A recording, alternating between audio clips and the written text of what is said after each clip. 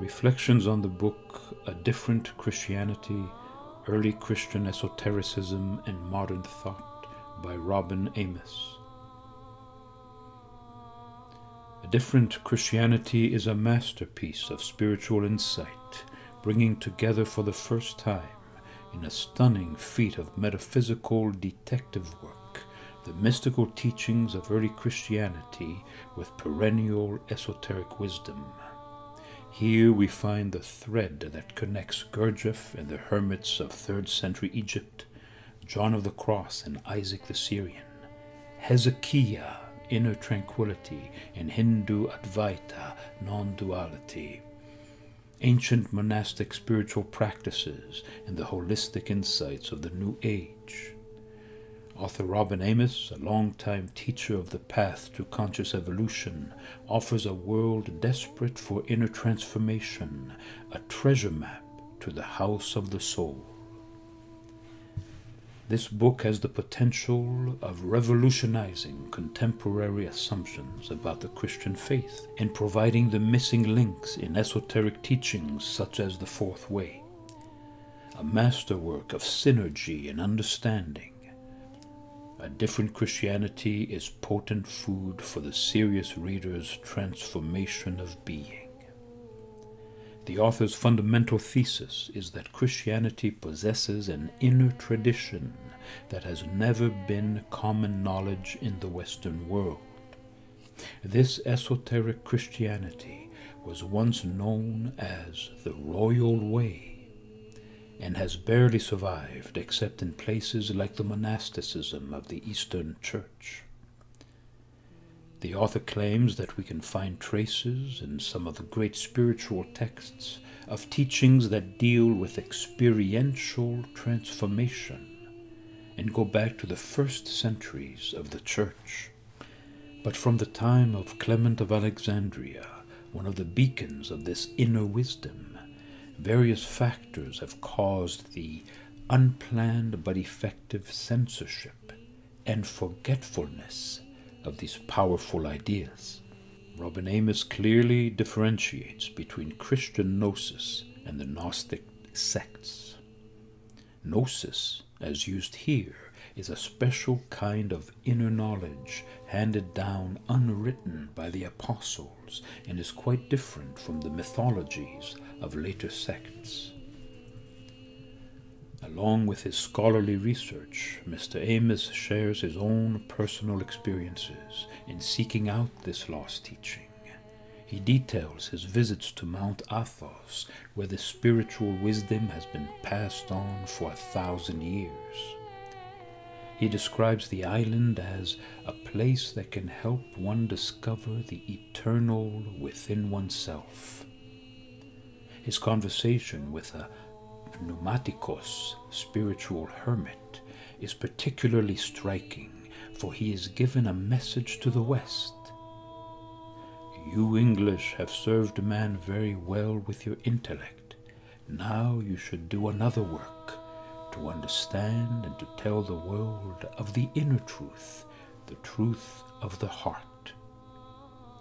This book is the fulfillment of that extraordinary charge. In another sharing of his experience on the Greek peninsula, the author describes the psychosomatic impact of liturgy. I began to understand what was really possible for a human being. Later, under a pine tree overlooking the Aegean Sea, he encounters the inward stillness that is the apex of Hezekiah's wisdom. Within that stillness emerged a presence I can never describe. Amos proceeds to detail the psychological phenomenon of spiritual awakening as expressed by the inner tradition. He writes extensively of the Greek philosophical concept of the nous, which he understands as the cognitive power at the center of our being. The author provides numerous quotes from sources of wisdom rarely found in the West, including the 2nd century work of Clement and of the 19th century Russian Tsarets spiritual teacher Theophan the Recluse. Such teachings may be found in classic texts like the Philokalia and Unseen Warfare, but virtually no one has integrated them with modern esoteric thought.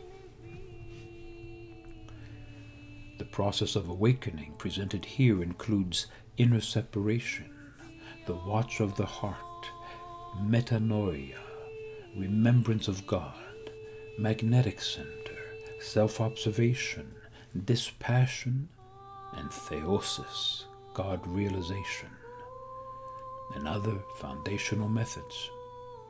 Part of the discipline of the royal way, this inner tradition of the early church, is to perceive without prejudgment, an effort that requires the development of transcendent self-control. This process is one that does not go against one's nature, as happens with misguided asceticism, but rather uncovers one's true nature. A key idea in this teaching is diakrisis, discernment or discrimination, which enables us to change our attitudes to ourselves and to detect influences acting upon our minds. Effective diakrisis is nothing more than clear psychological perception, given form by real knowledge of our human nature. This implies the development of profound and brutally honest self-knowledge, a critical step to spiritual evolution. Here we find direct links between the ancient wisdom of the early fathers of the desert and the contemporary teachings of Gurdjieff and Uspensky, known as the Fourth Way, dealing with inner work on oneself. These efforts contribute to the goal of esotericism, which Amos defines as inner autonomy of spirit. Bringing together the insights of the past with modern esoteric science, the author offers an outline of this path of inner transformation. 1. Discrimination, change of mind, a renunciation of belief in ordinary worldly goals. 2. Detachment, change of heart, a loss of conviction in our view of the world. 3. Awakening, renewal of intelligence, nous, new kind of knowledge. 4. Union, complete absorption in the divine. Through this inner effort, we find ourselves on the way. But this way has to be reached before we can travel on it. Amos writes of the process of dipping, as cloth is dipped in dye, which leads to cumulative change in the direction of our lives. This change in what we want out of life forms a track that leads to the next stage, which is known as the ladder. These ideas were first unearthed from the past by Boris Muraviev, whose extraordinary trilogy, Gnosis, Study and Commentaries on the Esoteric Teachings of Eastern Orthodoxy, were co-translated and published by Amos in the early 1990s. One of the most important contributions of this work comes with the author's presentation of noetic prayer. This method is at the heart of the royal way, but it little resembles what usually passes for prayer. Prayer, as it progresses, depends more on a relinquishing of control than on its intensification. Directed prayer involves what one can only call a kind of effortless effort. This approach comes out of the hesychastic wisdom, which deals with the deep stillness of the heart. Amos tells us that overactivity is a symptom of the absence of true prayer of the heart. Noetic prayer is then a tool and a gateway for inner transformation. However, before we can reach this depth of prayer, there is need for nepsis, or watchfulness, which is the awareness and control of our inner mental and emotional activity. Similar to Buddhist mindfulness, and certainly equivalent to Gurdjieff's self-observation and self-remembering, this technique is fundamental to authentic spiritual awakening. Both watchfulness and prayer are meant to move from practices to a state of being in which they merge into a higher quality of consciousness, once called ceaseless prayer.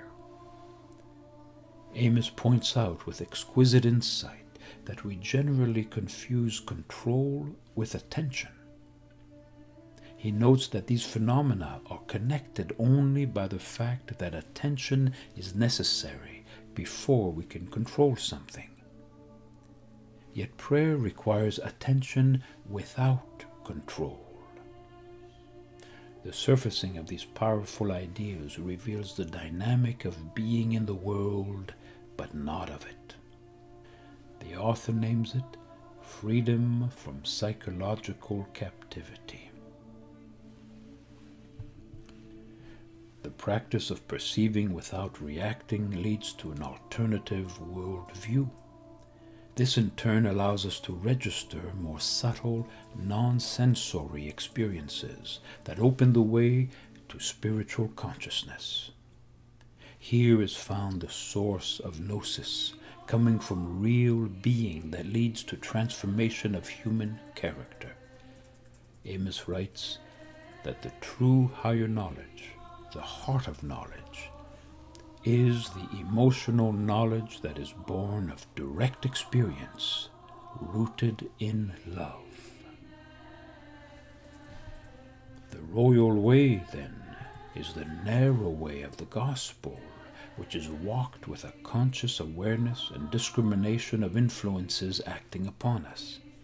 This effort generates the motivating force for metanoia, change of mind, metamorphosis of mind, leading to purity of heart, which is the very basis of Christian psychological development.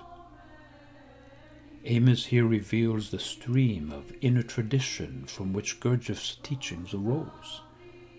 The outward difference is due to Gurdjieff's use of a simpler form designed for a secular world, and with additions borrowed from other inner traditions.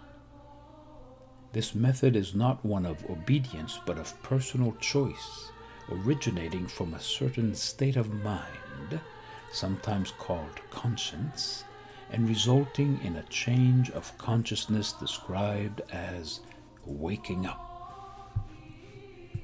In a striking anecdote resulting from his years of research, Amos informs us that shortly before his death, Gurdjieff arranged for a group to travel to Mount Athos in an effort to re-establish contact with the tradition.